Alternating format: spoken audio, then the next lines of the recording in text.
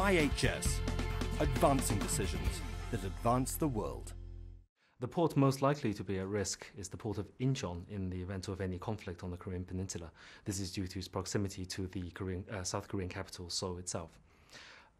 The port itself is around 50 kilometers from the demilitarized zone, which places it out of range of most North Korean artillery pieces. However, we cannot rule out the fact that the North Koreans might fire some of their ballistic missiles, which does have ranges towards the capital, and some of these might land on Incheon itself.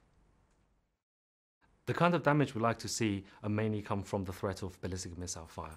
Now, it's very important to stress that Incheon is unlikely to be the main focal point and main target for the North Korean forces. However, due to the inaccuracies of these missiles, then we cannot rule out some of them falling on the port itself, and any impact by such missile on, for example, the LNG terminal would cause considerable damage.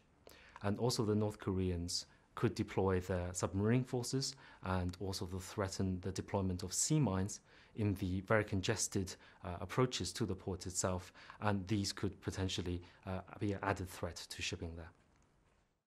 In the likelihood of any actual missile strikes against the port itself, any damage caused would likely place the port out of action for at least several months.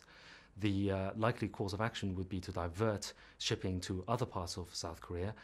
Luckily, the port of Busan has overcapacity, so container ships could be diverted there, and similarly, LNG could be diverted to southern terminals.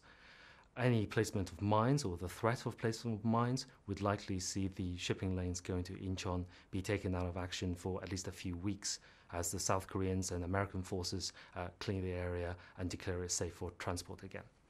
Now, some of the sectors likely affected would be the electronics and the auto industry. This is mainly due to the fact that Incheon caters as the start of an electronic supply chain in the region, and the electronic parts manufactured in South Korea in and around Seoul is usually shipped from Incheon to China to be assembled.